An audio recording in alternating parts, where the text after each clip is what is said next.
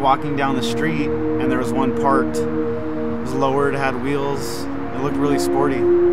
That's the first time that I noticed it and was like, wow, the car looks pretty good.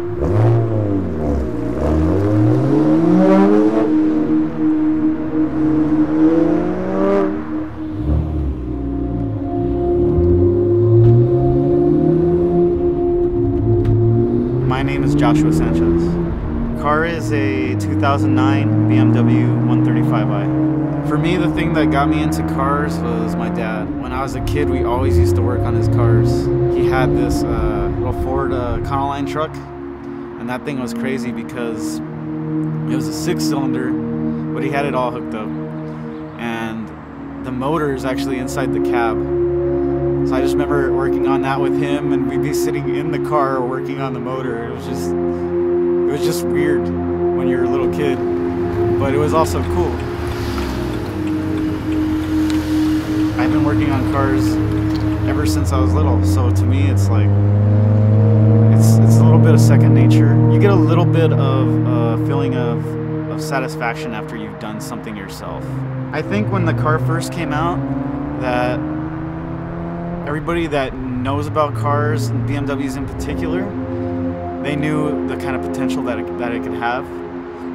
I get people telling me all the time that they think that the car has a 4-cylinder in it, and it makes me laugh because I guess since it's such a small car, you would think it has a small engine, but no, I tell them it's a 6-cylinder twin turbo, and they're just like blown away. That's mostly people who don't really know about cars, but it's funny. It's a funny little fact about the car. Right now I'm running a MAP 5 on the JB4, which is auto tuning. Also allows me to run ethanol. So I'm running right now a 30% mix of E85 and 91. It woke up the car. Rough estimate, at least I think it would be at least making 360, maybe a little higher, but I don't want to put a number out there, and it's not. But it's pretty quick for what it is.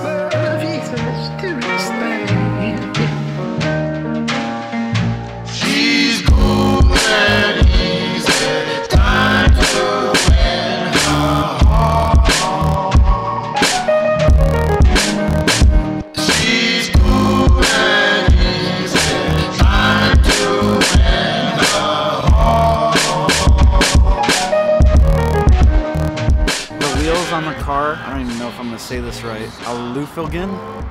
They're actually 19 by 8 and 19 by 9. So the tires are Hankook Ventus, the V12s, and they are 225/30 in the front and 265/30 in the rear. Coilovers are BC Racing with Swift springs.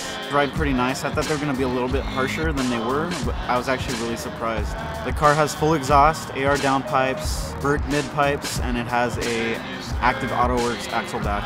It's straight through. Added a lot of power to the car. You can just get in your car and just drive. You know, you don't have to be going anywhere. You don't have a destination. Just get in it and go.